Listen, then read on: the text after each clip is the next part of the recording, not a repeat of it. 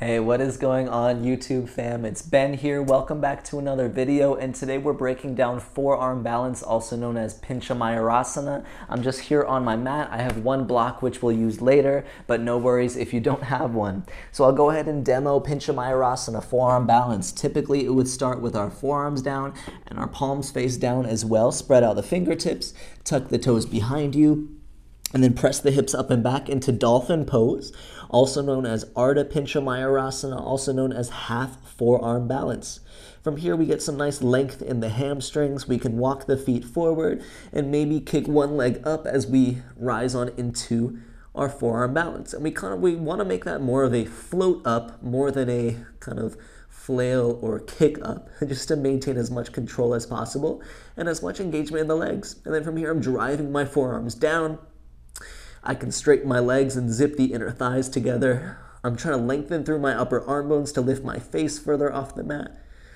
And then I'm engaging through the core. I'm trying to spread out through my back, through my shoulder blades, create as much space as possible.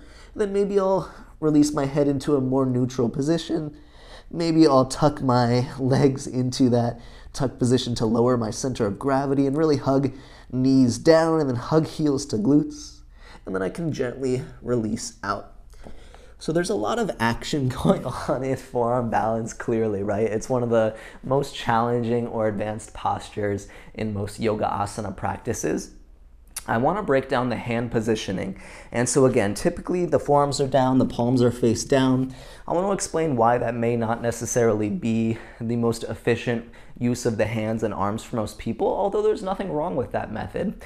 The only reason is, in forearm balance, we have a lot of external rotation going on in the shoulder joint. What I mean is literally we're externally rotating in the shoulder joint, so that's how the elbows come in, and then we can keep the hands forward, creating a nice long foundation for the upper arm bone.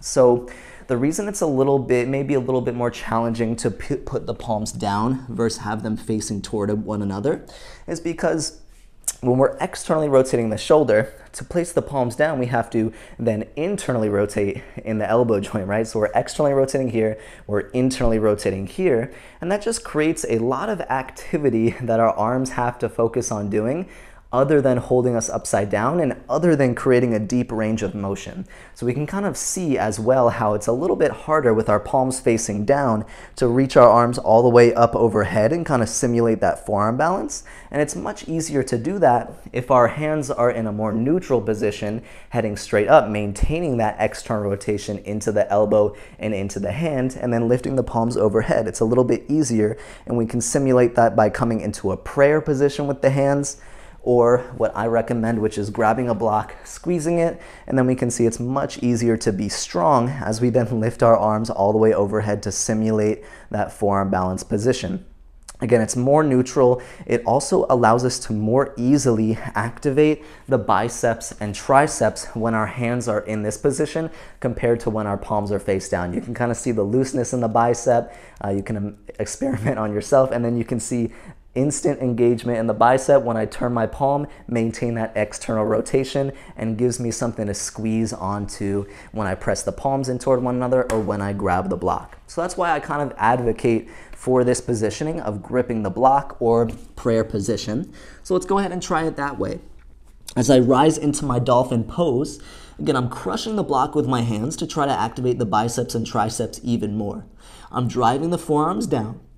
I'm getting long through the upper arm bones as I spread through the shoulder girdle, so the whole shoulder blades spread away from each other, the collarbones broaden, the upper back broadens, everything kind of just starts pulling away from the mat, trying to create as much space as possible. And then I'm trying to focus on lengthen my hamstrings as I walk the feet forward, and then I can maybe float one foot up and then maybe the other follows.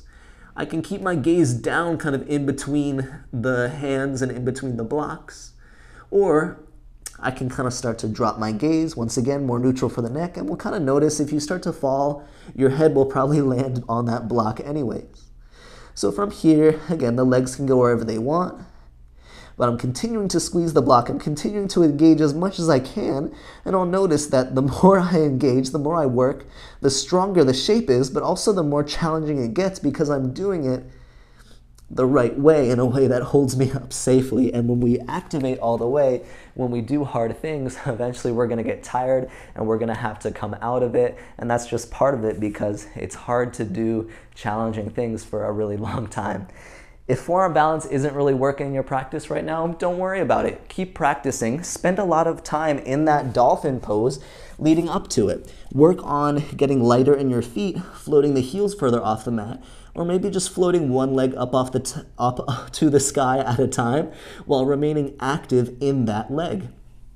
Another resource you can use is forearm plank and broadening and protracting through the shoulder blades, as well as using a wall to support your practice. For example, you can kind of set up in your forearm balance facing away from the wall, and you're about as far from the wall as your legs are long.